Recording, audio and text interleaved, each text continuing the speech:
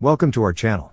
Don't forget to subscribe and put likes, because your support is important for us. And here we go. Canada stands poised to participate in an international endeavor, spearheaded by the Czech Republic, aimed at financing the delivery of substantial quantities of ammunition to Ukraine. This commitment entails a proposed investment of 30 million Canadian dollars, equivalent to approximately $23 million, to facilitate the urgent dispatch of artillery shells to Ukraine. The initiative was unveiled during the Munich Security Conference, where Czech President Petr Pavel delineated a strategy to gather up to 800,000 shells of varying calibers, encompassing those meeting NATO standards as well as those sourced from non-NATO nations, necessitating financial assistance for their transit to Ukraine. Defense Minister Bill Blair affirmed Canada's engagement in dialogue with the Czech Republic and the signing of a memorandum of understanding pertaining to the potential procurement of munitions. The objective is to expedite their availability to Ukraine while enhancing Canada's own production capabilities. This endeavor aligns with Canada's ongoing commitment to fortify Ukraine's military assets, which includes the provision of hundreds of drones to bolster the war effort.